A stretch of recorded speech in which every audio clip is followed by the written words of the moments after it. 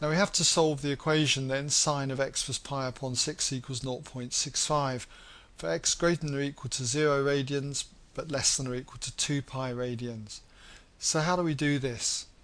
Well, first of all, what you need to do is inverse sine both sides. So you get therefore x plus pi upon 6 equals the inverse sine of 0.65.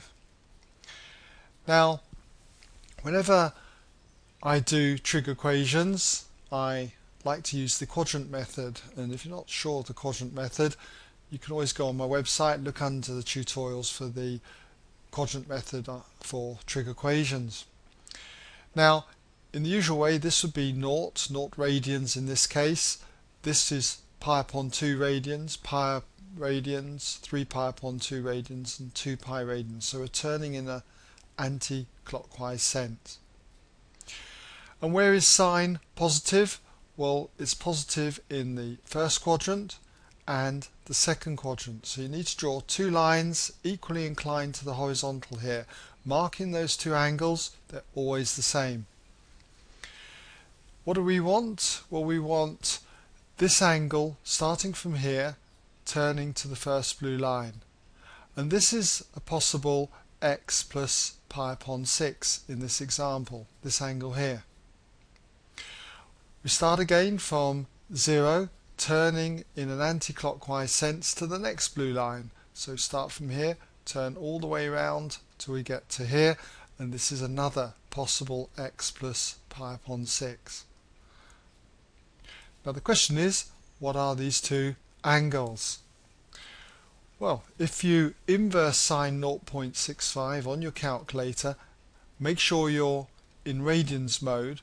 What you should find that you get is 0.7075 and so on. So that corresponds to this red angle here, x plus pi upon 6. It also means that this red angle is the same as this little blue angle in here. So in other words, the blue angle is 0.7075 and so on radians. That means that this one here is also 0.7075 radians.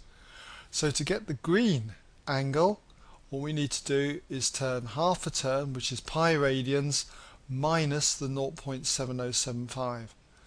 So using your calculator, type in pi minus 0.7075 and you should find you get 2.4340 and so on. Now all that's left to do is to subtract pi upon 6 from both these answers and it will give us what x is. So if you do that, 0.7075, take away pi upon 6, you'll end up with 0.1839 and so on. Do the same for this, 2.4340, take away pi upon 6 and you should end up with 1.9104 and so on.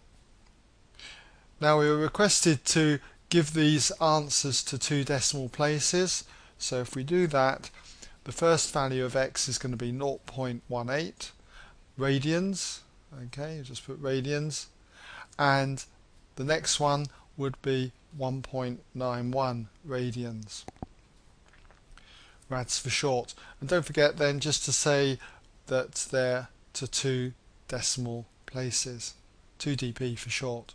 Okay?